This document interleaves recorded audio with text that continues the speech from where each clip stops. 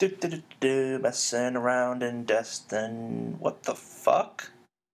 I can equip Blade Dancer? But I'm not level 15 yet. Okay, let's give this a shot. Oh,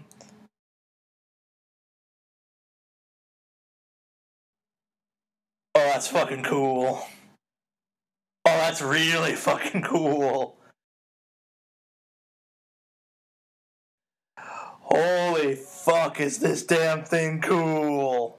What's up, guys? Charlie here. I guess a little bit of a discovery I made the other night by accident that I actually haven't heard anything or seen anything on yet, so maybe I'm the first to do a video on something in Destiny for a change. Who knows? If I'm not, sorry about that. If I am, now you're going to learn something really cool that I thought was fantastically badass. So, obviously I've been playing the game a lot lately, and I have a Titan up at level 15. I think he's actually level 19, but he's past 15.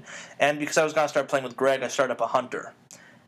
And I'm not the biggest fan of the base Hunter skill. It's Golden Gun's fine, but it's not for me.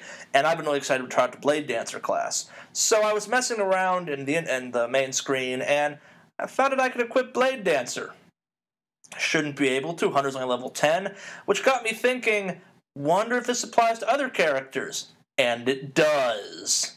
So maybe this isn't exactly an explaining Destiny or discussing Destiny, more of a heads up of, if you have a character above level 15, I'm pretty certain you gain access to the other level 15 and over subclasses. And while I'm on the topic, there's definitely a third subclass. The damn app admits to it. I just think it's something that's officially released yet. But back to the topic at hand.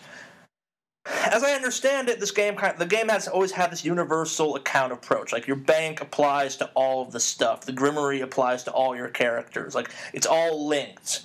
And I'm not sure why I was surprised or didn't expect this to happen, but the idea of getting one character level 15 opens up all of the subclasses that open at level 15 is a really cool idea and a really good choice on Destiny.